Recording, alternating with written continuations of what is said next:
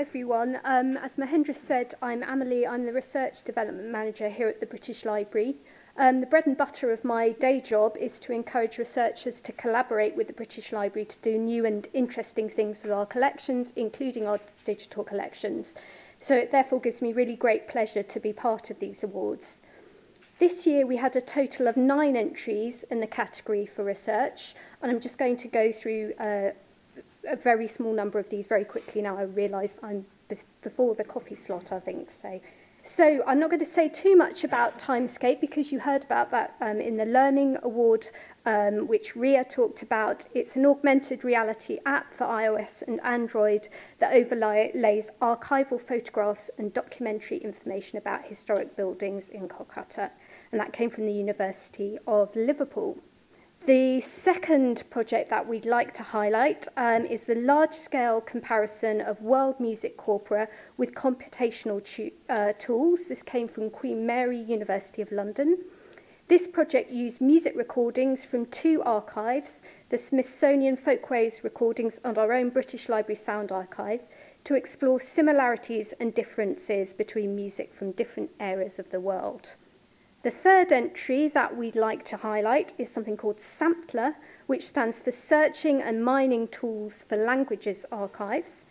This project developed a domain-independent and language-independent software infrastructure to help researchers to unleash the full potential of large-scale digital text archives, such as the British Library's Microsoft corpus of scanned books.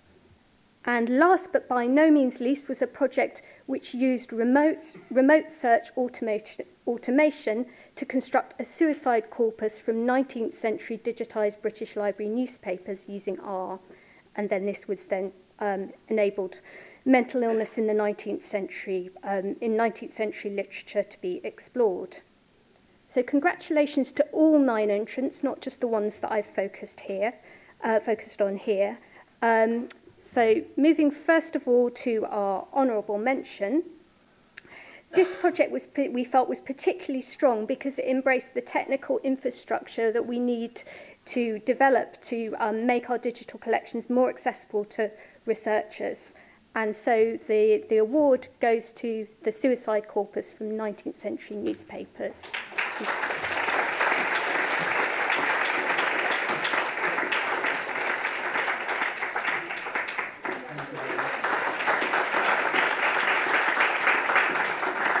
Thank you very much for this award, or mention what I think. It all started about 18 months ago at the British Library Roadshow in Wolverhampton. What I was interested was about what was the depiction of mental illness or part of mental illness in the 19th century. And the task was very challenging.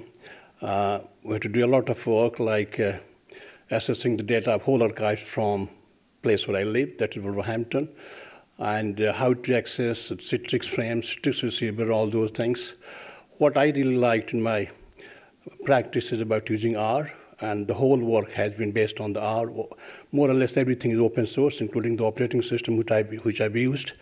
The task was very challenging, and coming from medical background, I like to do analyze the whole data for the 100 years, and that was about 1,500 million pages, if I include both archives, GIS2 and GIS1, which I've been able to do and probably automate to some extent.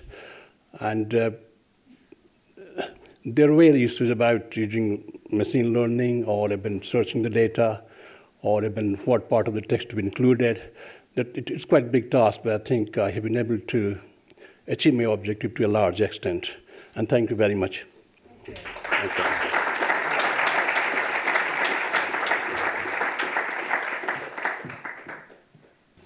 Okay, thank you very much. And now moving on swiftly to our runner-up.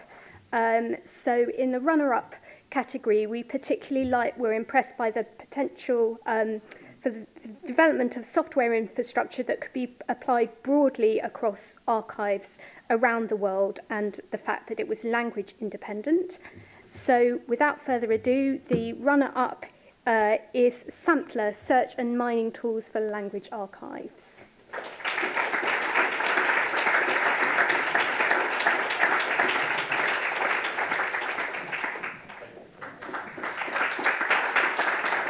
So firstly, I'd like to thank the British Library, because they've always been very open in discussing ideas and sharing their data sets, as well as taking time out to come and meet us with various presentations. Myself and my colleagues, Professor Mark Levine and Del Zhang and Professor Dan Levine, would like to express our gratitude and thanks, and we're very honoured for the award. Sampler started as a system really to address the lack of digital tools for small-scale archives. We started off with an archive of Aramaic magic bowls from late antiquity.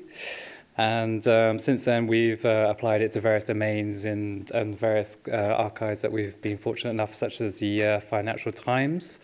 If Dr. Luke McKernan's here, I'd like to say a big thank you for sharing that with us.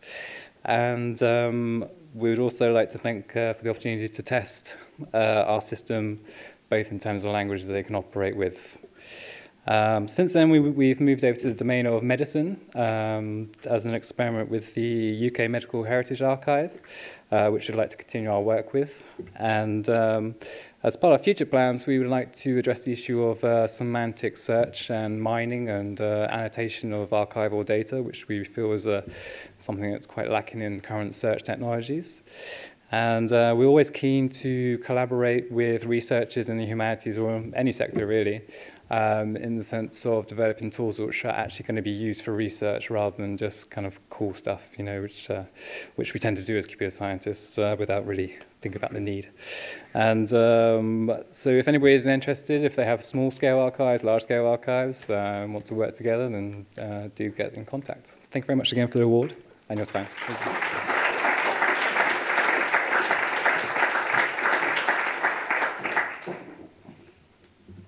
Thank you. And now to announce the winner, which is a large-scale comparison of world music corpora with computational tools from Queen Mary. So congratulations to them. I think they're on their way to the stage.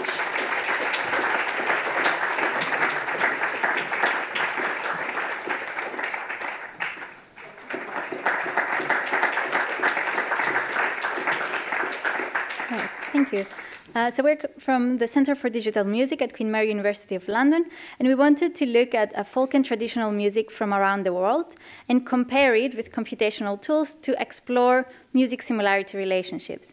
And to be a bit more specific, we know that music travels beyond country borders and countries share their music characteristics, but could it be that some countries or some areas that have been in geographical isolation, they haven't exchanged so much music information? So can we find some music examples that are really different from everything else in our world music? Right. The first challenge in this is to create a world music corpus. There is no archive containing all the music of the world. We started looking at world and traditional music, a subset of it from the British Library that was curated for the purposes of the Digital Music Lab project, which was a former collaboration with British Library and City and Queen Mary University of London. But this subset was not enough to cover all the areas we wanted to look at. So we combined this with a subset of the Smithsonian Folkways recordings to create a good spread. And we also balanced it, ending up with 8,000 recordings, which is still not so big, but it's the largest that has been studied for research. Another challenge was to process the metadata. There is rich information for each recording, but is not always consistent or is not ready to use with a computer. For example, Yugoslavia former no longer represents a single country, or my favorite example for location is singer's home, which is really specific, but the computer will struggle to identify the exact location. We have language information, but it comes with different spellings. It comes with different dialects, which make it difficult to find the language exactly. And then recording dates come with different formats. So it's more challenging to extract the year, for example, from these different formats. So another contribution is the curated metadata. So how did we answer our question? So we work with sound recordings, and we used signal processing tools to extract features from the audio signal that capture aspects of rhythm, melody, timbre, and harmony. And we used machine learning techniques to learn higher-level representations that make it easier to track music similarity relations. And then to answer our question on what is really different, we used outlier detection techniques, just as a way to quantify what stands out from the collection. What we found, Comparing music from 137 countries, we found that Botswana is a country that has a lot of outlier recordings. If we focus on only rhythm features, we found some African countries such as Botswana and Benin that have a lot of rhythmic outliers, and there is a frequent use of polyrhythms in those recordings. And if we focus on harmony, we found Southeast Asian countries such as Pakistan and Indonesia that have inharmonic instruments such as gong and bells. There is an interactive demo online, I will not go through it now, where you can zoom in every country and listen to recordings that have been detected for being very different from the rest of the corpus. And there's a lot to be explored yet. The corpus can be expanded, the computational models can be improved, and there are a lot of questions to be answered, so we would love to see more corpus studies in world music like this. And finally, a big thank you to all the people who worked behind the scenes for putting together these collections. It's a beautiful collection. It made it very easy for us to use. And big thanks to British Library Labs, and especially Mahendra. Thank you.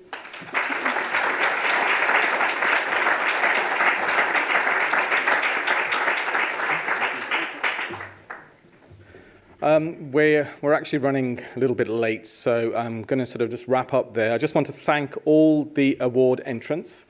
The reason why we do the awards is to show examples of use of our collections. So when we go out, we do a lot of outreach. We go to lots of universities, not just universities, other organizations as well.